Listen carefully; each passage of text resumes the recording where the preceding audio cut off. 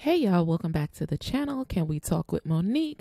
I am Monique. Thank you so much for joining me today. If you're new, welcome to the channel. And if you've been here before, thank you so much for all of your support. But before we get started, do not forget to subscribe to the channel.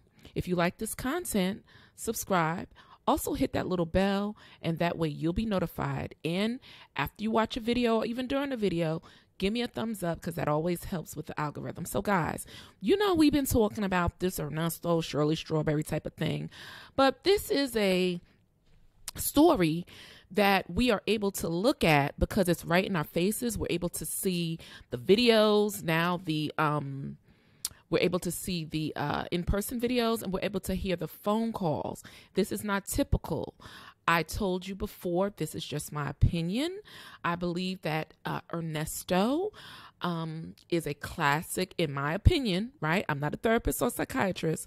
However, he does check off the boxes in the DSM-5 for narcissism, being on that spectrum.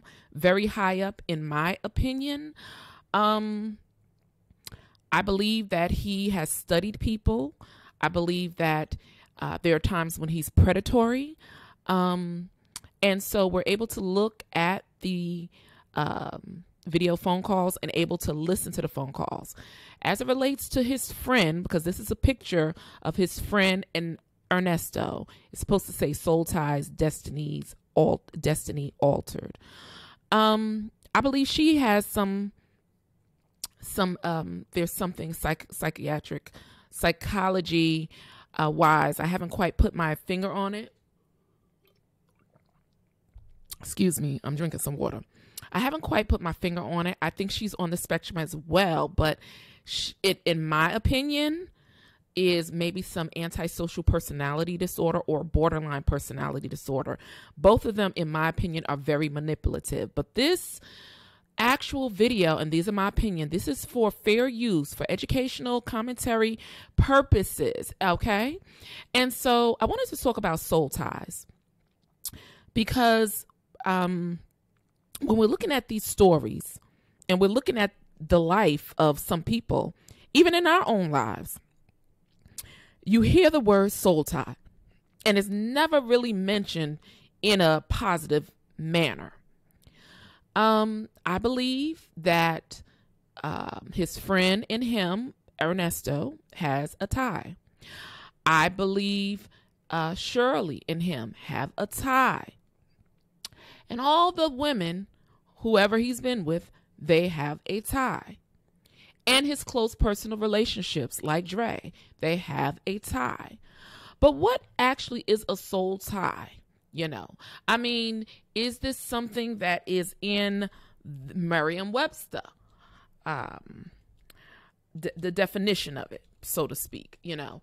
And, you know, a lot of times I joke around, but there are times when I'm serious. And this is a serious video. I may joke a little bit, but, you know, I'm seeing a theme here. And you know, I'm wondering if people are understanding what they're actually listening to. You know, I'm wondering if people are, you know, able to put it together, you know, well, in their own special way, you know, in their own special way. So let me look for a definition of soul tie. Let me see if our friend Merriam-Webster has a definition. I should have looked this up before I got started. Merriam-Webster. And let me see what the Urban Dictionary has, you know. Let me see. I don't see soul tie. I do not see the word soul tie, but let's see what tie means. Merriam-Webster, the definition of a tie or tying: to fasten, attach, or close by means of a tie, to form a knot or a bow. Okay. To place or establish in a relationship, to unite in marriage, to join electrically. Wow, I think that's very interesting. This is what Merriam has to say as it relates to the word TIE. Let's see what the Urban Dictionary has to say as it relates to soul tie. Let's see. Urban Dictionary. It says soul ties, a spiritual / emotional connection you have to someone after being intimate with them, usually engaging in sexual intercourse, to the point that when you want to be rid of them from your mind and your life, even when you are far away from them and out of their presence, you still feel as if they are a part of you, and a part of you is with them, causing you to feel unwhole, as if you've given up some of yourself, untangible, that cannot be easily possessed again. Wow. I think the Urban Dictionary really hit it on the head. Let me read it again. A spiritual, emotional connection you have to someone after you're being intimate with them, usually after engaging in sexual intercourse, to the point when you want to be rid of them from your mind and your life. Even when you are far away from them and out of their presence, you still feel as if they are part of you, and a part of you is with them. So they're a part of you is with you, and a part of you is with them, causing you to feel unwhole, maybe unworthy, low self-esteem, as if you've given up something of yourself, yourself untangible. You can't quite put your hands on it, that cannot be easily possessed again. That, to me, I would say, is a great definition of a soul tie. I believe, again, if you look at this picture right here, this is supposed to be Ernest Williams. This is my rendition because I want you guys to get an idea of what, I wanted a picture that represented what really a soul tie is. This man is in prison with chains around him, and I really should have put chains around her waist. And they're holding hands. But if you look, she has a bracelet on that's supposed to be like a handcuff. She's tied to him. Okay. So even though he's taking his picture and they're measuring him, she's right there with him. Even though she may not physically be, she really is. So let's look at this picture right here. This is another one. He's turning one way, she's the other, but there's a chain here. Okay. Soul ties, Detinies altered. Okay. So let's look here. Another one. Okay. So it's almost like you're chained, yoked, but the Bible doesn't even speak about soul ties. And for those of you who are not believers, that's fine. I am. And the word soul tie is not used. There are words like yoked, bonds, unions, things of that nature. But a soul tie is not knit together, becoming one flesh. The Bible doesn't say anything about a soul tie. But what is a soul tie? We read the definition, and I really like the Urban Dictionary's definition of a soul tie. It says the Bible speaks of what is today known as soul ties. So soul ties is a modern verbiage. In the Bible, it doesn't use the word soul tie, but it speaks of them when it talks about souls being knit together, becoming one flesh. A soul tie can serve many functions, but in its simplest form, it ties two souls together in the spiritual realm. So this is just more than just, having a friendship. It binds you in the spiritual realm, and that's why it's so important for people in general, men and women, people who are dating, friendships, to try to ascertain, to test the spirits, to take your time and to see who sent these people. Soul ties between married couples draw them together like magnets. Have you ever seen where they say married people, they start to look alike because they're married, and that's how they're joined?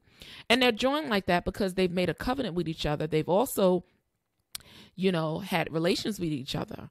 And so that's why I believe Ernesto and many other people, he's not the only person. There are women and men that do the same thing. And their actions to me are very evil and wicked because it's predatory in nature, in my opinion. And so one of the things that they do is to love bomb you and to try to hurry up and quickly get you into the bedroom because you'll be tied. Now, people thought that with Ernesto, it was the liquid Viagra, and it was partially that. But the other part was he knew that to get these people attached to him, he had, in my opinion, to quickly bed them and get them in the bed to get them spiritually tied to him. There are people who perform something called sex magic. And a part of sex magic, and in the simplest form of what I know, is there are individuals who've studied this. And basically, the act of intimacy creates a lot of energy that gets exchanged. And in order to bind someone, to get someone to bend their will or to be attached to you, intercourse is one of the things that is utilized, period, point blank. And so it wasn't just the fact of the liquid Viagra that was being used. It's the intent behind what the person is doing, and the manipulation that, the intent being manipulation, control, domination, right? And so it says soul ties between married couples draw them together like magnets, while soul ties between fornicators, and these are people who are having it out. So you have a soul tie being married, and that's why in my other video, the green waters, I was like, Shirley, she has a soul tie with him, but she's also being initiated. This is just my opinion, y'all. This is what I see. You may not, if you don't have the eyes to see, I can't help you with that. This is just what I see on a spiritual level. And so, his friend who's engaged in activities with him, she's now soul tied with him too. And so a tie is something that is not easily broken. It's not something that you have to actually take some energy or some force to kind of pull that apart. So you can form a soul tie being married, but even if you're fornicating, meaning if you're not married, you can form a soul tie too. And you can be can draw a beaten. These are the type of soul ties that people wonder why. I know what the books say. I'm not blaming victims. What I'm saying is I'm giving you my thought as to the spiritual stance behind some of these things, where women or men who are abused, mainly women, who are drawn, after they've been abused, back to the person who abused them. You ever heard of a trauma bond? So I know our society gives a lot of definitions to things, but this person is tied. And the statistics have shown it takes upwards of 7 or more times for a woman or a person to leave their abuser, because you are bound in the spirit world, in my opinion, in the spirit realm. Instead of her running away, she runs to him, even though he doesn't love her, treats her like dirt. And in the demonic world, unholy. Now, there are holy soul ties between a husband and wife. And then there's ungodly, unholy soul ties. Can serve as bridges. So it's a bridge. So whatever Ernesto has in him, it gets bridged or transferred to those that are in proximity to him. Now, and they pass that demonic spirits back and forth. And it says other soul ties can do things such as allow one person to manipulate and control another. And this is where, when you are, I believe, and this is just my belief in my opinion, and y'all let me know down in the comments. Shirley met Ernesto. He looked good. He looked good in a suit. He dressed up. He said all the right things. My belief is, and he said it and his friend said it, he never loved her. His intent was to manipulate and use. So once he got her in bed, okay, now he has control. So that's where the control of her mind, her will, and her emotions. And then if he's dealing and dialing in the occult or something esoteric that she doesn't know about, then he can control that person even more. It says other soul ties can do things such as allow one person to manipulate and control. So this is why he had control over all these people. This is not as simple as, asking somebody for money. Some people were like, why does she keep coming back? Because this is spiritual. Y'all may not think so, but this is real. He knew exactly what he was doing to control another person, and the other person is unaware to what is going on or knows what is going on, but for no real reason allows it to continue. So they don't even know. They don't know. They don't have control. This is what you call witchcraft. They don't know. So if you meet somebody and their intent is to manipulate and use you and then go into the spirit realm and perform, you are as good as God. So and then if you're entering in with sin, see his friend, okay, if you're entering in, and I'm not here to try to, I'm just telling you what I know and how, look at this story. It's a hot mess. Anybody life look good to you? No. People getting hit, shot, injured, sickness, all time, locked up in jail. And yes, a lot of it is because of their actions. But some people, by proximity of just dealing with this person, lost money, lost time away from work, name all over the internet. Now, let's look at Dre, for instance. Dre is a friend of his, right? Of Ernesto's. He's not had any intimate relations with him. He's a friend. There's proximity. But soul ties can be formed through close relationships. He has a close relationship. So now, Dre is feeling a little bit of the, fire and the heat because now his voice and his name and his information is out on the internet dealing with Nesto. Now, I know he's a loyal friend, but it's only loyalty to a certain degree. And Dre did know that he didn't love Shirley. Quite frankly, I think Dre is a good friend and, they've been in prison together. So I think this is a different type of bond that maybe people who've never been in prison with, you don't really know. If you got somebody in jail that might save your life or have your back, that's a different type of bond. But I think he knows that his friend is just not a good dude. I just think he knows that. So this is a type of bond, tie, knitting. You become one flesh. And that's why we're only really supposed to engage in sexual intercourse with our one mate, because you become one. I think there's a scripture in the Bible that talks about, if you sleep with a harlot, you become one with the harlot.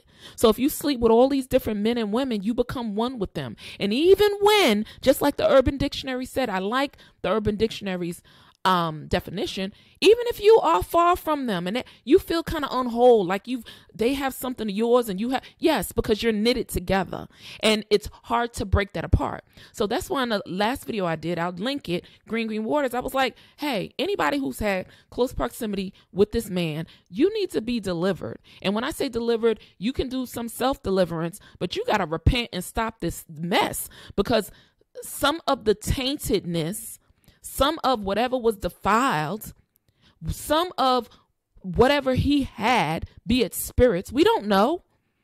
Okay, spirits of lust, spirits of all type of things. They transfer over to you. Okay, they call them STDs, sexually transmitted demons. Now his friend, which I don't even like to mention her name, I don't know what she believes in, and she doesn't have to believe in anything. But I can tell you from my experience in reading about these things, and when I say my experience, from my education of reading about these things in books and educating myself about narcissistic personality disorder and, even watching others, this don't end good. And when I look at some of those videos, there's a lot of manipulation, a lot of trauma bonding going on. A lot of grooming going on. This is a very wicked, it's a very toxic relationship. And I'm just here to say, anybody, this is just my opinion, okay, who's dealt with this person, if you deal with somebody who's on that spectrum and their goal and their intent is to manipulate, to use, to dominate, to control you, to abuse you, you need to get rid of them. And anything, so it says how soul ties are performed. Sexual relations. That's what I'm getting ready to go over, how they are performed, how they are formed. Godly soul ties are formed when couples are married. Ephesians 5:31 says, for this cause shall a man leave his father and mother and shall be joined. The word joined, unto his wife, and they shall become one flesh. So that's a soul tie. And it's a godly soul tie between husband and wife. However, when a person has ungodly, meaning, now people could do what you want. You could fornicate. Ungodly is outside of marriage with another person. An ungodly soul tie is then formed. And that is in 1 Corinthians 6:16. And it says, what? Know ye not that he which is joined to a harlot is one body? For two saith, he shall be one flesh. So the Bible is clearly telling you that you form a soul tie in a godly sense with your marriage partner, but fornication or having sex, they call it a harlot, but that's fornication. You form a tie with them. This soul tie, this bond, this knitting, tie fragments. It fragments the soul, meaning it breaks your soul apart, right, in little fragments, and it's very destructive. And that's why when you see, unfortunately, she may not believe this, and I hope the young lady gets some help. When you see his friend at these phone calls, she's all over the place. You know, she's just all over the place as far as her thoughts, you know, her mindset. You could see that she's just fragmented in her thought process. It's like she's double-minded, right? So this is why, because she's dealing with somebody it fragments your soul, and ain't no telling whoever else that she's been with, right? It's very destructive. They can't do what they say they're going to do because their minds are not stable. You know, it's double-minded. It says people who have many past, many. Now, I know people are talking about body counts right now and how many bodies they got. Well, this is why a lot of people out here, minds are fragmented. They're double-minded, because you may not have a lot of body counts, but the man or the woman you may be with have multiple body counts. And one of the things that you need to do before you get married to someone, y'all have to bind and cast out and really work on, you know, cutting those soul ties in those relationships. And there's work that has to be done. But if somebody got a 1,000 body count and somebody else 1,000, and y'all come together, I already know what that is. It's going to be very difficult for those people to stay together. They're going to be all over the place. It says people who have many past relationships find it very difficult to bond or to be joined to anybody because their soul is literally fragmented in pieces. This is very serious. So while she's sitting here, you know, repping for her man and talking about all of this, mind you, her soul is fragmented. She's all over the place, in my opinion. She looks like she's I'm looking at her, I'm like, my God, 90-something pounds. And she looks, this is a situation where you say, you know what? I ain't got time to be trying to fight for nobody's freedom. I got to take care of myself. The bottom line is this: low self-esteem. She looks good for her age, yes, but she has low self-esteem. If you tell her she's skinny or thin or call her bony, she's going to be upset. It's going to cause an injury in her because she's very self-conscious about her looks. Even though she looks good and preps and puts ponytails on, she is going to be upset because she has low self-esteem and low self-worth. She may tell you something different, but my assessment from what I see is, because if you feel good about yourself, we wouldn't even know about this woman. She wouldn't even be coming to visit somebody else's husband in prison. That's just what it is. Now, Shirley too. Shirley ain't getting out of this unscathed. These are things that I've learned because I myself have gone through situations where I've had, you know, low self-esteem, and I had to learn. I had to learn to value myself, to love myself, to not put others before me and allow people to manipulate and abuse me. So I'm not speaking from this from a area of, oh, I don't know what I'm talking about. I'm going to tell you, some psychologists are watching these videos. They've already, if you are in a psychiatry or psychology field, they've already diagnosed Ernesto, and they've already put a diagnosis. You know, they haven't interviewed them and shown them personally and given Sonia one too, and probably Shirley. Seriously, Shirley can't get out of this unscathed. She dresses nice. She keeps her hair laid. She looks good, but she has low self-esteem, period. She does not care about herself. Okay. Those are facts too. So there's similarities in this. And until Shirley fesses up to these facts, until that other friend of his fesses up to it, they're going to stay and they're going to continue to attract predators and manipulators, because there's something about not having a good foundation. And if they know that you are, one of the things in his last video, he was like, my ears work. They are very good listeners. They listen for all of your vulnerabilities. He knows that Sonia is self-conscious about her weight. So what he did in that video was he digged at her.